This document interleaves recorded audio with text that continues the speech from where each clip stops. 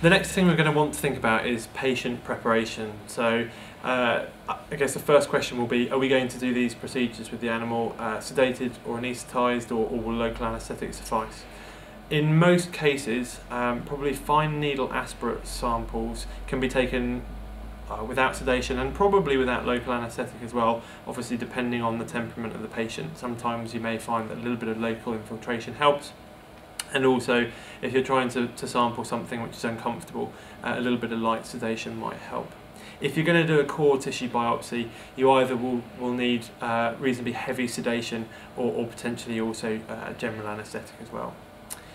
One thing that's worth bearing in mind, if you're going to take a fine needle aspirate sample from an animal with a suspected or known coagulopathy, or if you're going to take a core tissue biopsy from any animal, then you need to do a coagulation screen prior to the sampling, and you obviously need to have the results back from that as well. There is too much of a risk of hemorrhage otherwise.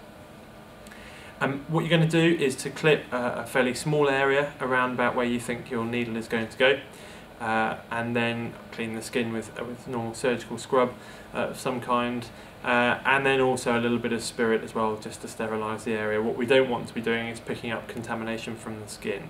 If you're doing a core tissue biopsy, the whole procedure really needs to be done in a sterile process, so as if you would for surgery.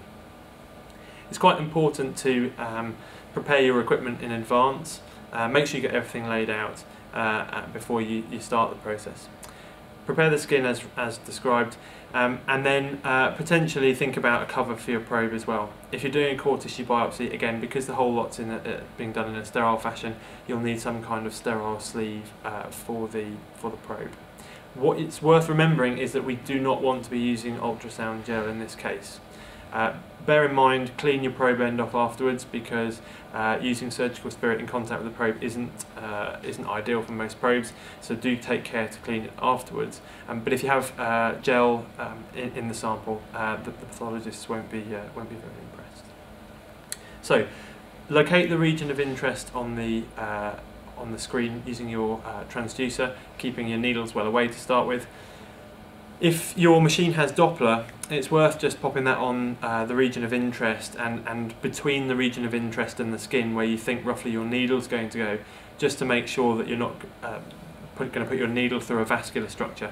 If you don't have Doppler, fine, but just take care to make sure you avoid structures that look suspicious. And if you're in doubt as to whether or not something's a blood vessel, you can try rotating from longitudinal section to transverse section and back, and vessels will go from being round in transverse section to sort of long parallel sided anechoic structures in longitudinal section.